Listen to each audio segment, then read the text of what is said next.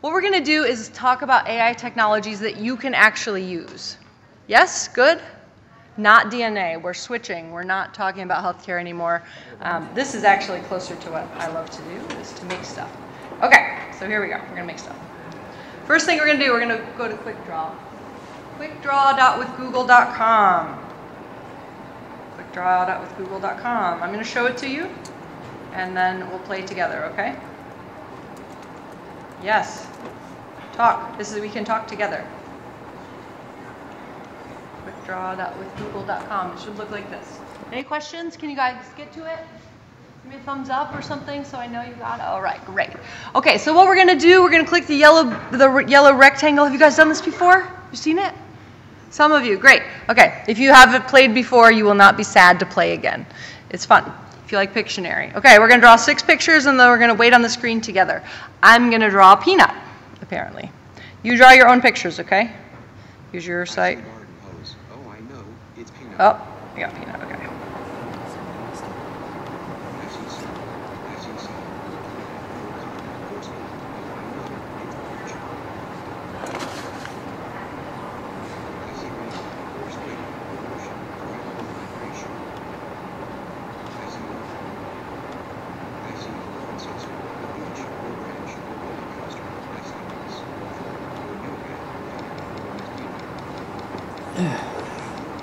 Oh, I have no clue what you're drawing. Curses.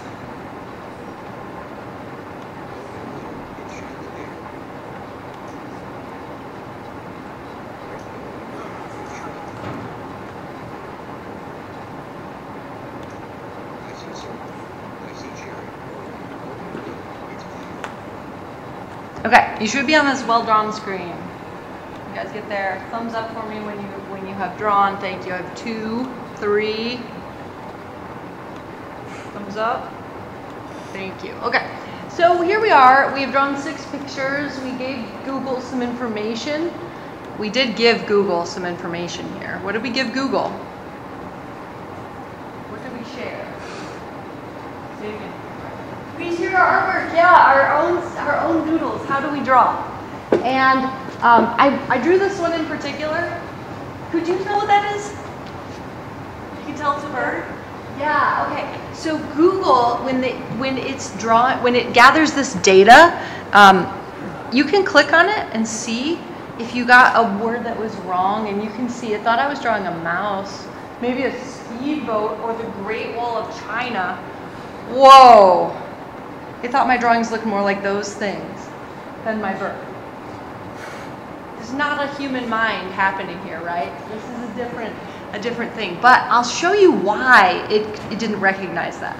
If you're on this well-drawn screen, there's a word that says data that you can click on right in the middle. So if you can find that data word, it shows you the 50 million drawings that people have given it for free. And you can see all of them. So if you click bat or bathtub or bear, I personally am going to choose butterfly. It's one of my favorites. You can see the what is it at now? 114,000 butterfly drawings that people have given to Google for free so that they can learn what a butterfly looks like when someone draws it in 20 seconds or less. The important thing here though is, do you see that? When I mouse over one, and you can pick something else if you like something else, it's actually showing the way that people draw it. So even though my bird ended up looking like a bird that you guys can identify, the pattern of how I drew the bird is not the way that most people draw it. That's why Google couldn't recognize it in the end. Because this data set is not about the final picture. It's about the initial shapes that people use in order to make a drawing. So this butterfly, people are either going to start with a long, skinny oval, usually pointing up. You'll notice they almost all point up. And some, oddly shaped B letter and reflection sizes. So you can see that they either start with the long oval, or they start with that backward curve thing. And mostly from people who grow up writing English, we draw from the left, because that's where we start our letters, in the top left corner. So that pattern is what makes a butterfly to Google, not the final image. You understand, the data is actually the way that you draw it.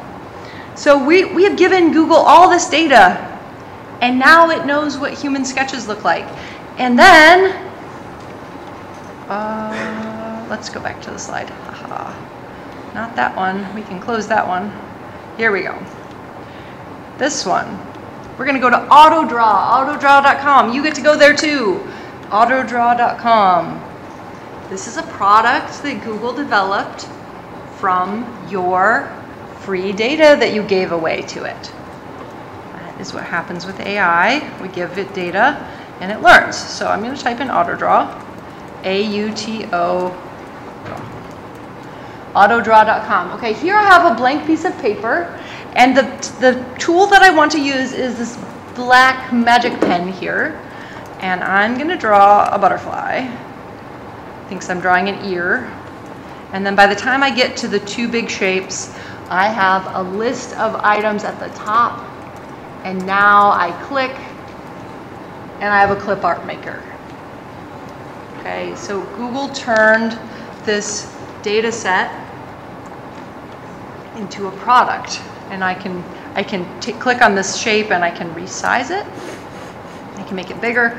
I can change its color, and all of a sudden I am an artist. I can totally draw. There's a little bit of a problem with this data set though, and that is, oops, let me give me my magic pen again. As far as I know, this is my sad attempt at a horse. Sorry, horse people. It looks like I've got some dinosaurs up here. Yeah. There's a camel, there's a horse. Okay. So even though I did a really bad drawing, it knew that other people draw equally bad horses, right? But there's no unicorn, which is really interesting to me that there is no unicorn. However, let me get my magic pen back. There is a dragon.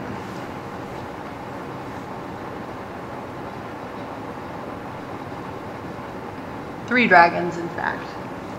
So I think AutoDraw is a really great example of a data set that is perhaps designed or developed more for the male typical presenting gender. There are more options for things that boys like in this database, typically, than girls. And there's no reason for this to be true except that the people who created this program didn't think about unicorns, but they did think about dragons. But AutoDraw is learning. So there's a hamburger menu on the left, and you can see there's some options here. You can read about the program, which is nice how it works, but you can also see the artists.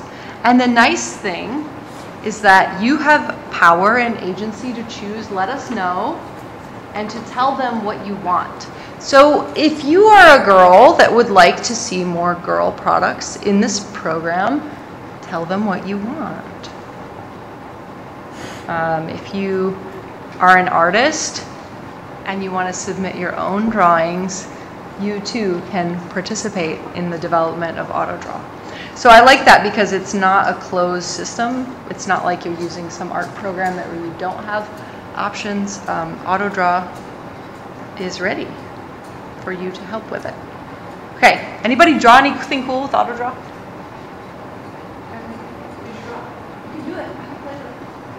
Autodraw.com. Did you guys make anything? Did you draw? Okay, well at least you could see it, I guess. Okay, let's go back up here. AutoDraw. Yeah.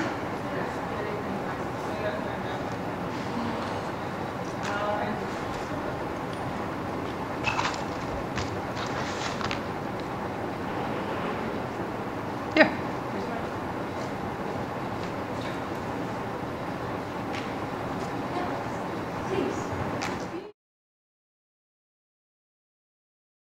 Okay, pinscreen.com. If you have an Apple phone, this is more fun for you. You can go to the Apple Store and download pinscreens.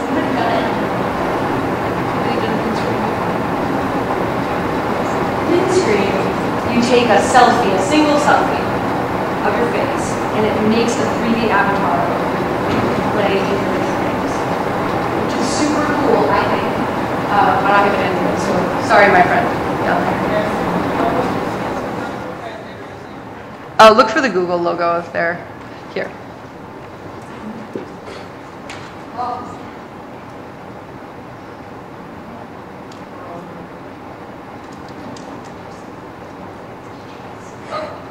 So pinscreen.com, we're gonna go over there. Pinscreen.com.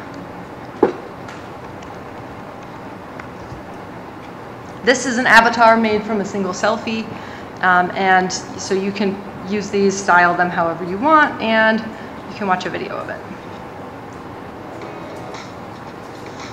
which I think is pretty cool. So this technology, one thing that's really cool about it is that UNC Chapel Hill did some of this first work in their computer science department.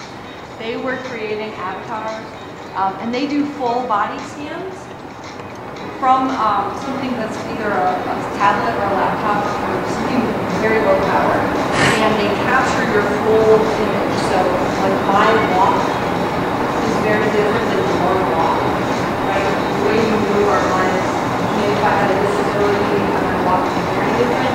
And the technology that UNC has developed with computer science department captures all of those things. So when I play VR, I've actually So one problem with pinscreen, now these are all really skinny, right? Like the initial guide, this is capture this whole body. So pinscreen, single selfie, you can try it out, you can decorate your own avatar, you can change things as you want. And this technology is being refined so that when you move into virtual spaces, you have an avatar that's a lot like it. Ooh, sorry. So I think it's pretty cool. From anyone.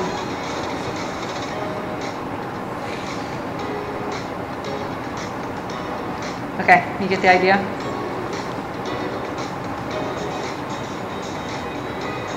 That's Justin Bieber there.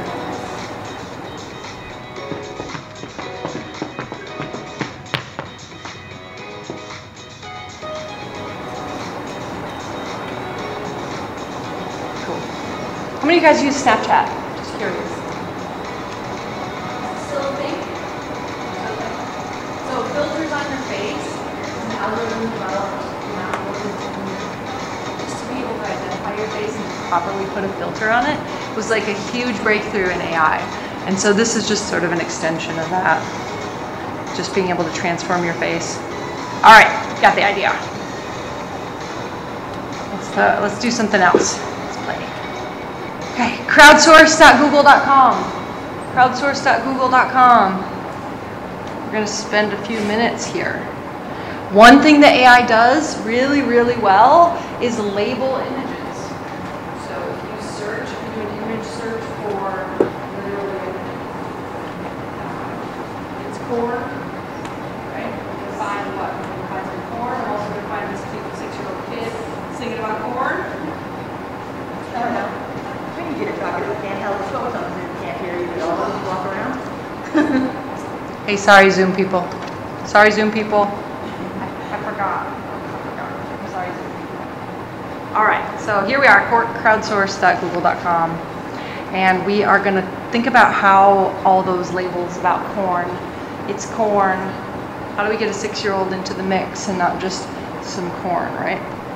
So let's go to crowdsource.google.com. Oh, I feel bad about my Zoom friends. Okay, crowdsource.google.com, you'll see this is a website that Google uses in order to learn how to label images. So we're going to choose image label verification. And I used to use swimming all the time. But guess what? Google got all the information it needed from swimming, so we don't need to do that category anymore. Yeah? What? Hello. Oh dear.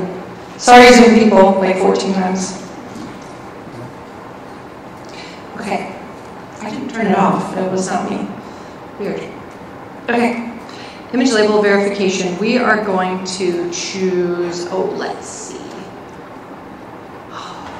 what would be a fun one? How about, oh, let's do cats. You guys want to do cats? Yeah, cats.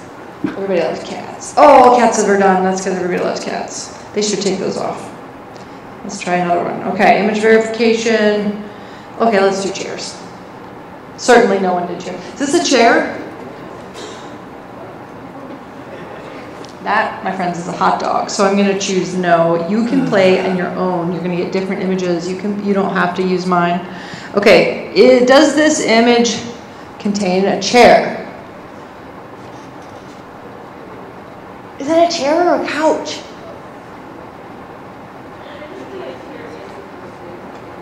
Oh, but I have to say yes or no. Are we already struggling to define whether or not this image has a chair in it?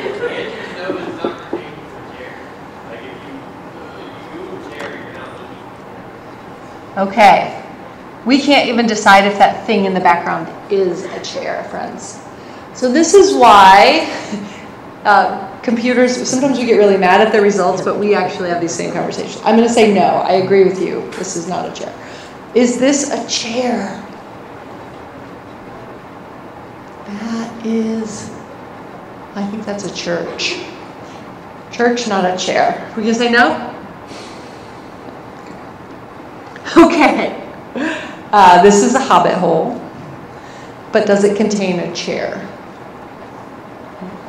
A bench. It's a bench and not a chair. Okay, good. Does this contain a chair? That's a table. Thank you. Yes, that is a table. Does this image contain a chair? Yes. Why is it a chair? She's just sitting on it, but what makes it a chair? She's sitting. It's for one person. That contains a chair. Okay. This appears to be a television and an entertainment center. I see no chair. Do we agree? So we are teaching Google about the differences in some of these images. Okay, so now these people are sitting. Is there a chair? No. So sitting isn't a chair. We are teaching the Google very specifically what a chair is just by giving images. So if people are sitting, but there's no other thing, there's no chair, right? If the thing is for sitting, but it's too long, it's not a chair. The thing can be made of wood. The thing can be made of fabric. Oh, what's this? Another kind of chair made of plastic. Is it a chair? Yeah, very iconic chair, right? Everybody has this $9 version in their backyard, their grandma's backyard. Yes, that is a chair. Yeah.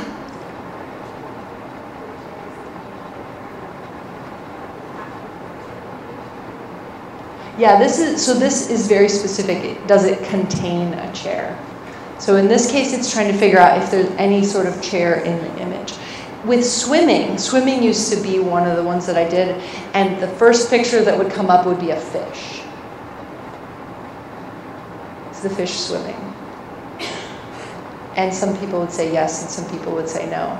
And then we'd get to water polo, which is a sport with a ball, and you throw it. It's like soccer, sort of, but in the water. And polo involves swimming, but were they swimming? Not necessarily, right? Throwing, defending. And so some of those nuances is what the data is learning. What happens if we all go in and just click yes for every photo? Yeah, Google gets stupider, right? Yeah, for sure. So this type of information where we give labels is really helpful, but it can be used nefariously. Do you guys think it's fun? You are actually participating in helping the Google image recognition software get better when you use crowdsource.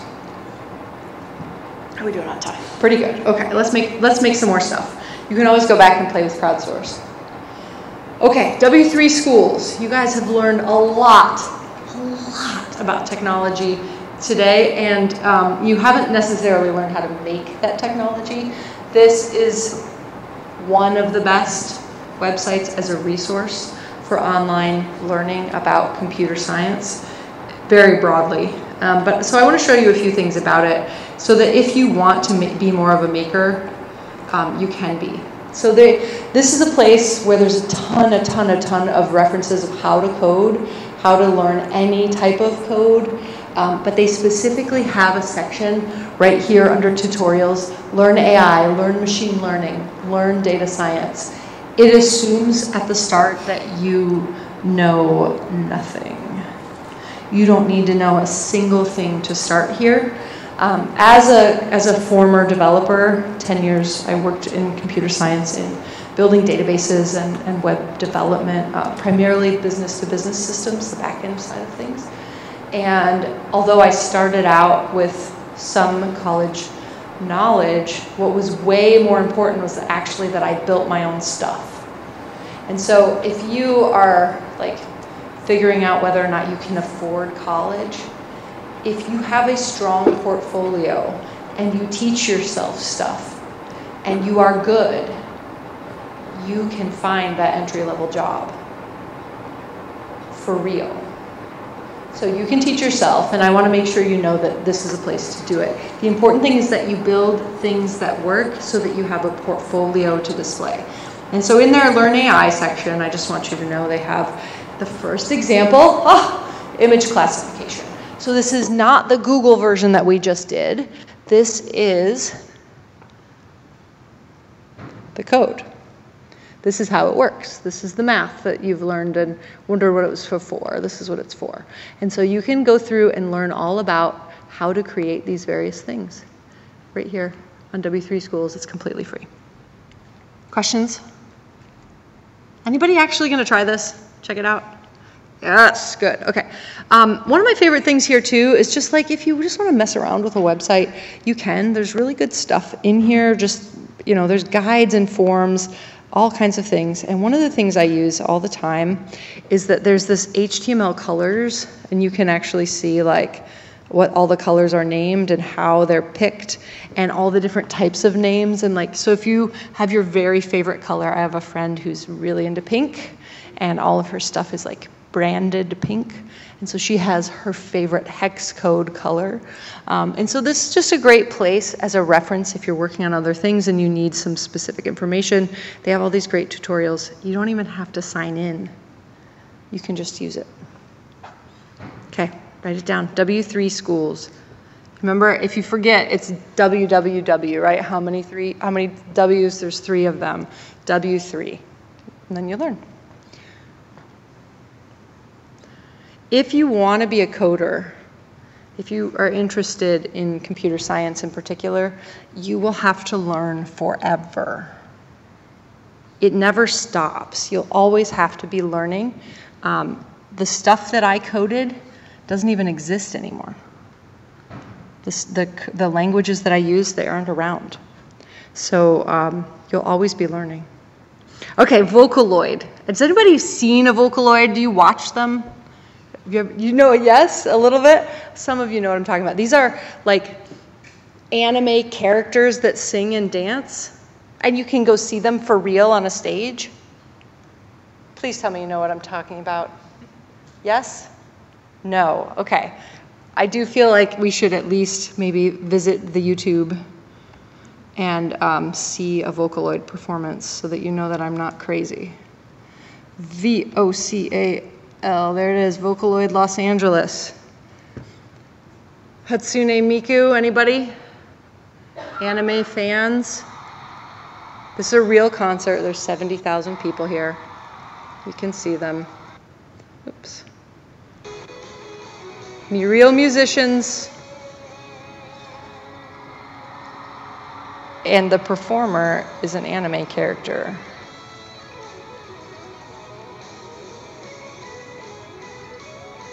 Anybody in band? Band kids here?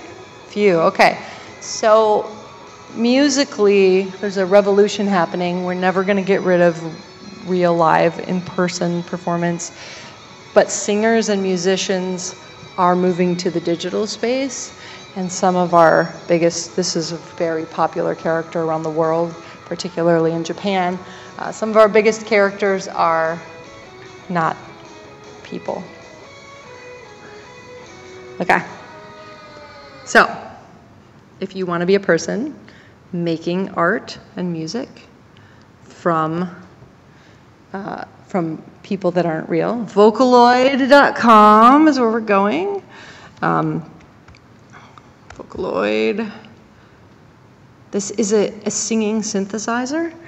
If you really are into music, digital music, if you want to create music without singing it yourself, you should download this software to a real computer. It's really how it works best. But I at least want to show you, there is a free trial version right here in the corner. You can get it right there. And we can preview some of these songs right here on the main page. Now these are AI singers. They are not real people. They make music. I don't know if my people far away can hear them.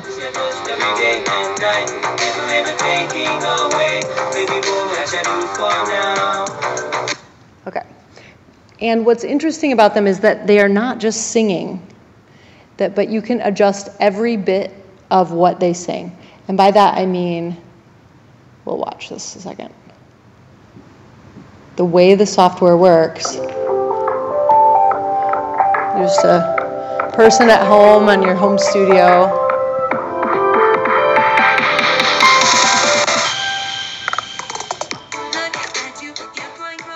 So that line is the graph of the singer, but it's not a real person. So just like in any other software program, you can grab the line and move it and change what they sing.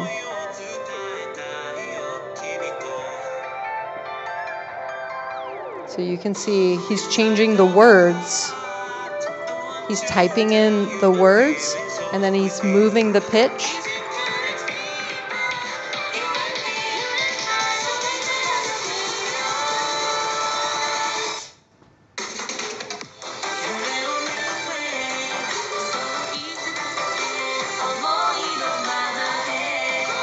Okay, so you get the idea. When you use Vocaloid, you can start with a voice that isn't your own or a completely digital voice. You can use your own voice and modify it. You can change what is said, how it's said, the pitch, the timbre, all the good things there. And if you want to play with this, download free, right there. Cool, right? You can manipulate accents, vibrato, rhythmic feel, and change your own vocal production. There's another program like this. It's called Descript. I find it fascinating. We can't do as much with it, but if you're a podcaster or video editor, this to me is the coolest thing. So what happens is I go in, I make a voice print of myself. That means I read a script so that this AI knows what my voice sounds like. And then I can, there it is, you can see. She talked, it recorded into like a Google Doc type thing. And now someone else that isn't me can go in and edit what I said in the text version, and it updates my video.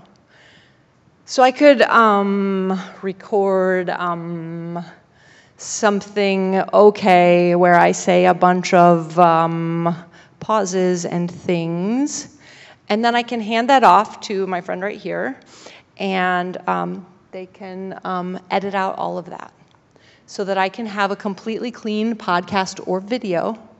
And if I've done a complete voice print, you could even take my voice and write a script for me, and I could say it without ever having said anything out loud.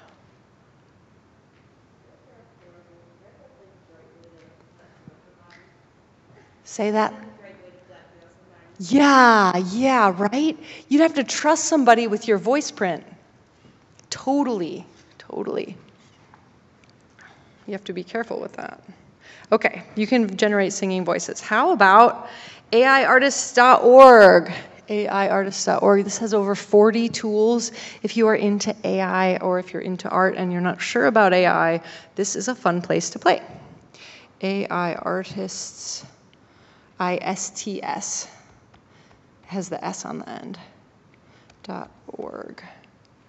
I spelled it wrong, didn't I? ARTIST there. AIartist.org, largest community of artists using AI. There's a little bit of a debate right now about who owns AI art. If you're not the creator of the original art and you modify it using an algorithm, is it the original artist who contributed? Is it the person who created the algorithm, or is it you who came up with the unique genius of merging various things? I think what will end up happening is we'll end up with some sort of policy like, you know how like a lot of cool hip hop music is resampled and remixed? We're probably gonna end up with some sort of like visual legislation that gives credit to all of the contributors and financial credit too. Those systems aren't yet in place though. And so if you're a person taking like paintings from the 16th century and having an algorithm, you know, merge them with futurescapes, there's not really any way to tell who should be compensated and who gets credit for that. So this community, AIartist.org, if you scroll down, you can see like cool, really nice art and what people are doing and some history of it. And then also there are resources, which are creative AI tools and generative art guide. But this creative AI tools is the cool place to be. So we go to create, look, 41 tools. 41 tools. So lots and lots of AI that you can make. And they're by section. So music, art would be like visual art. There's also movement and dance. Sketches with Bill Jones, really cool stuff. PoseNet is much like a Kinect, if you've ever seen a Microsoft Kinect, where your body turns into like points and you can interact in an important way. But we're gonna try Deep Dream Generator right here under AI generated pictures. There's also some neat GANs over here, but we're gonna try Deep Dream to start. We use a lot of the Google ones because they're really accessible. A lot of the other ones require sign-in. So Deep Dream Generator is a human AI collaboration, and there is a text-to-dream tool, and you can just try it, get started. Oh, don't put up a wall for me. Well, you used to be able to do it without signing in. Can I please text-to-dream? You can see these are artworks that it has made. It's collaborated.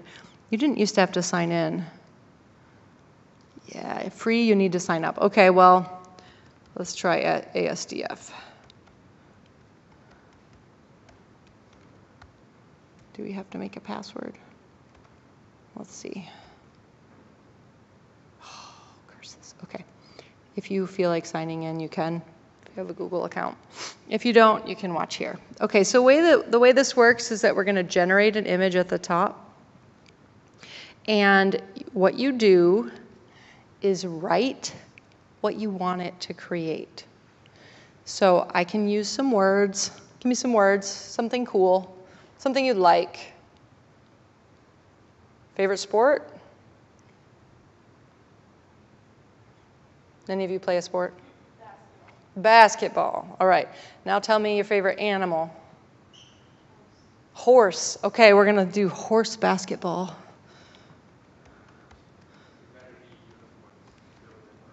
Oh, we could have unicorn basketball. Can we do unicorn basketball? That's a cool idea. Unicorn basketball. Okay, we want normal quality. We don't necessarily need to enhance anything. Let's generate it. Unicorn basketball. Now, this has never been created before. We could have a really long sentence here. We could also specify some of these generators. You can be really specific. You can say like photorealistic or Salvador Dali. And if you can imagine something very different from 4K photorealistic versus like a melting image of Salvador Dali. It is actually creating a image here if I did this again, I might get a different result. Okay, what do we get? We got unicorn basketball. It did it, right? Yeah.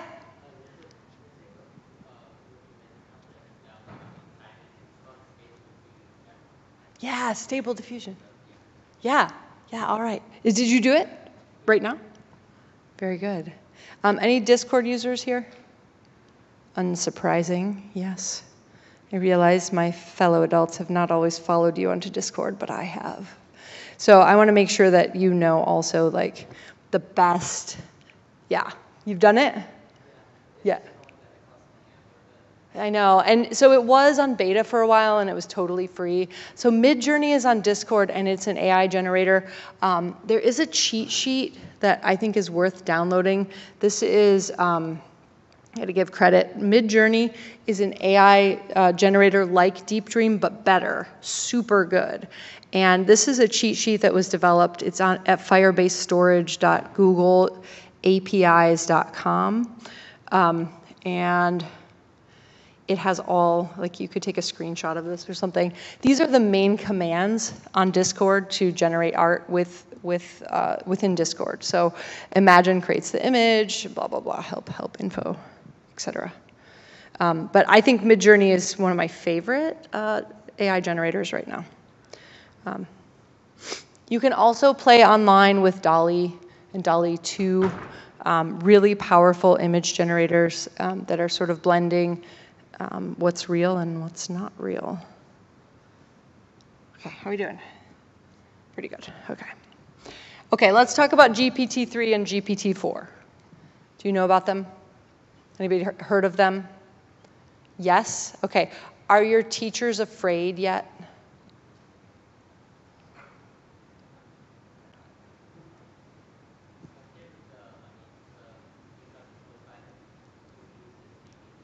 Yeah? Do you think that teachers should be afraid of this technology? Yeah, okay, so GPT-3 and GPT-4 have huge amounts of data on how people write. And for small local newspapers who want to publish sports scores, those are probably already being written by AIs because a baseball game, there's been so many years of baseball games and they're all the same. It's like what happened in the top of the ninth and who got a hit and what's his RBIs. And the AIs can just write the whole game now. You don't even have to send a journalist. And so at Stanford, there's a major called computational journalism, and it's like they've almost given up on traditional journalism, although there's a huge need and importance in journalism. But computational journalism is like, you know, there's actually a story in the data. We can mine like Twitter feeds to see how people are feeling with semantic analysis. And we can write some stories using GPT-3 and GPT-4. And so this is an example of how text generators work. But GPT-4 is so powerful, it can write like where if I was an English teacher, I might be worried that my students won't write their papers anymore.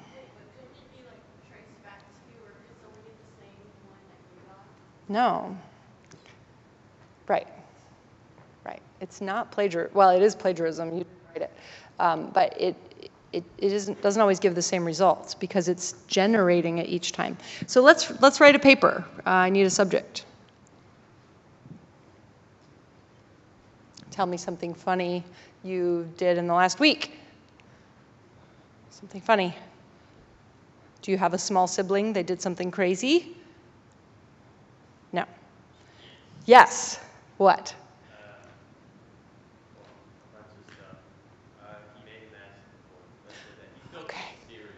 Okay, so we're going to start with Harry Potter. Harry Potter, and we're going to take that little fragment. Spilt his cereal. I guess he spilled his cereal. Harry Potter spilled his cereal. And then what did Voldemort do? Maybe. Let's be more interesting. You were a basketball player, right? Basketball? Okay. Tell me something that happened on the basketball court that Voldemort might have done. Okay, Voldemort scored a three-pointer. Let's try it.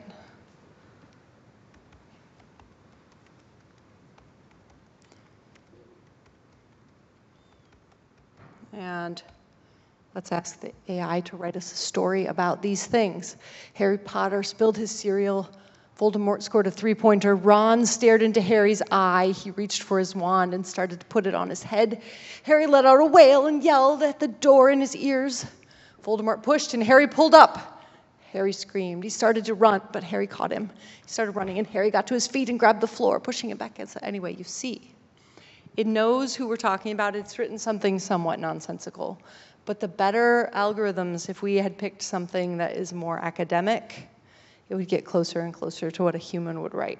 So these are fun to play with, especially if you take a prompt like,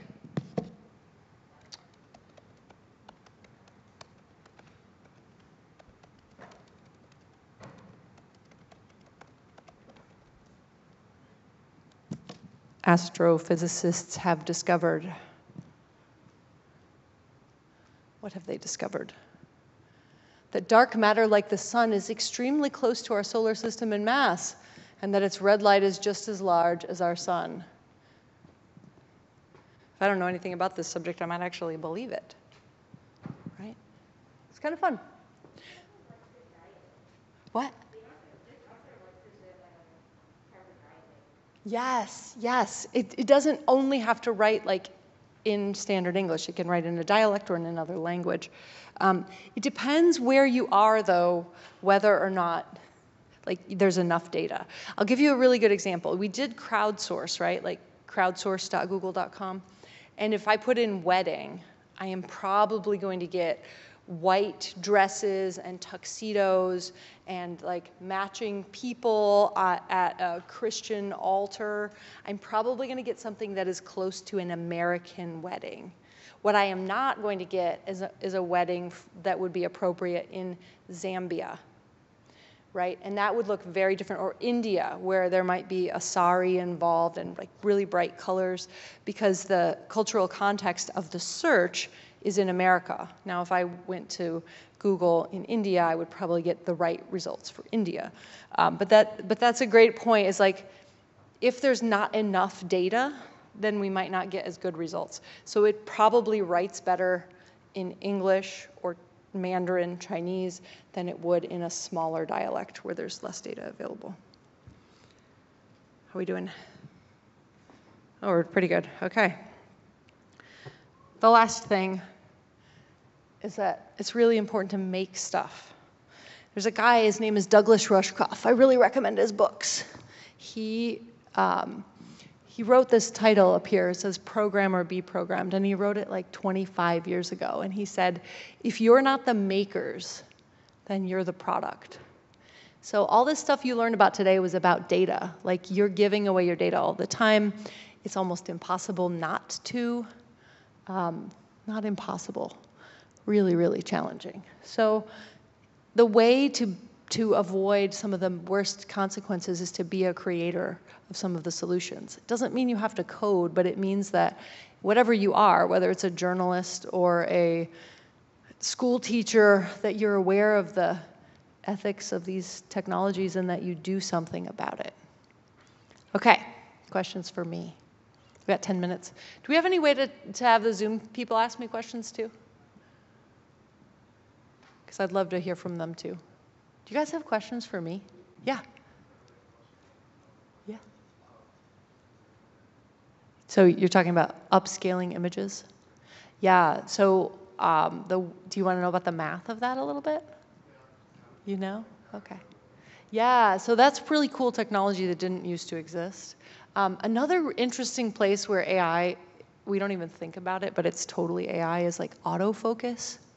And the way your phone knows what to focus on, and like some of the cool technologies like night sight and stuff, those are all AI technologies.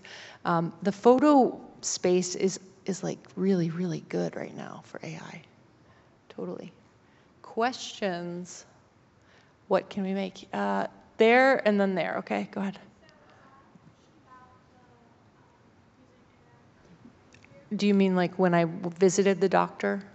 Yeah, when I visited the doctor, they had recorded my son's visit, and they were testing to see if that technology would work for transcription. So when you visit the doctor's office, they write down what happened in that visit. They say something like, this patient has presented with a fracture of the tibia, and we recommend 6 weeks of cast and then 2 weeks of physical therapy, something like that, where they're saying what happened and diagnosis. They might also share different information, like the patient presented with their mother, they appeared to be well taken care of. There might be some more like some information that's not, it's not just about your physicality, but like your circumstances. Are you in a safe place where you're likely to get better, that kind of thing? Or what additional support you might need, like they need help with Medicare in order to pay for this treatment. That might be in there too.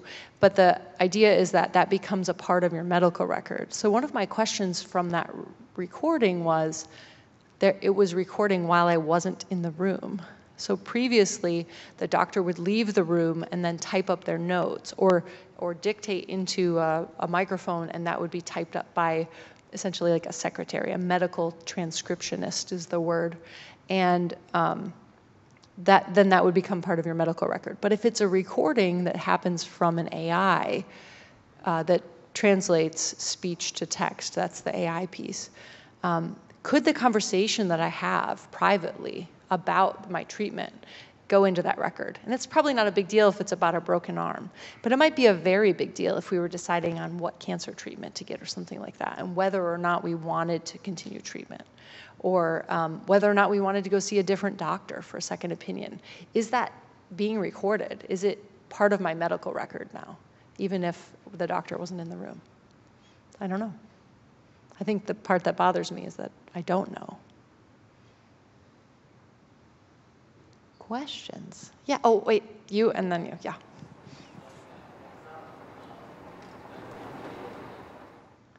Yeah, the comment is about podcasts.ai, which is a website. I did not play it here because there's some swear words in it. Oh. But it's completely AI generated as a podcast, and there's enough vocal print of Joe Rogan that it's pretty accurate.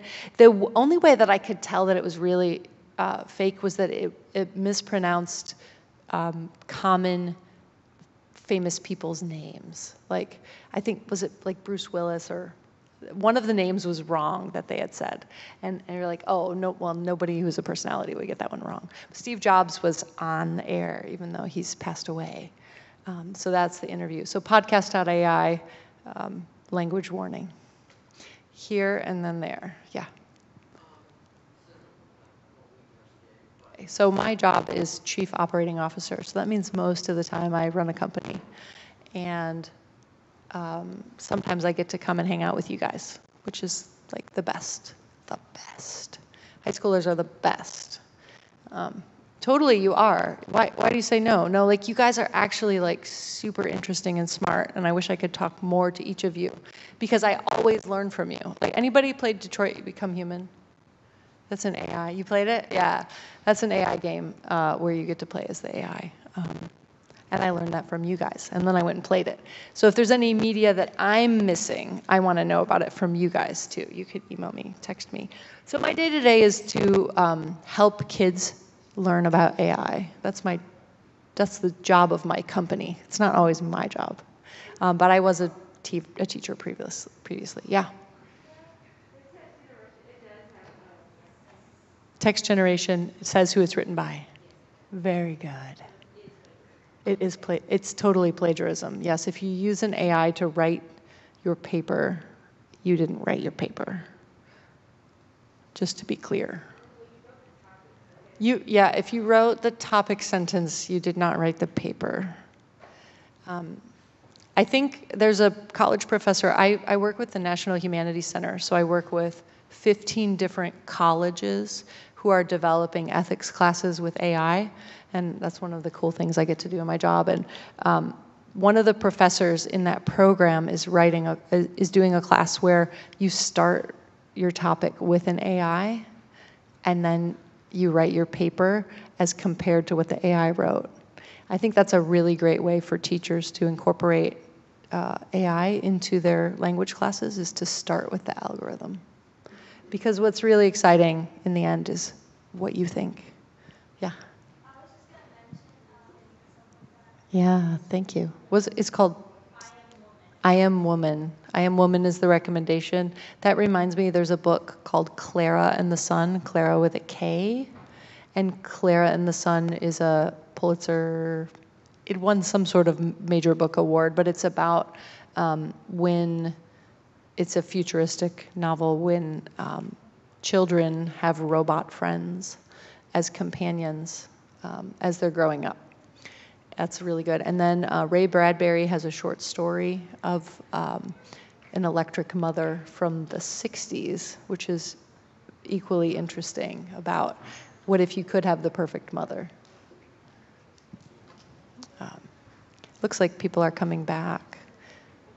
Thank you for spending time with me in this breakout session and having a chat. Thank you, virtual people, as well. And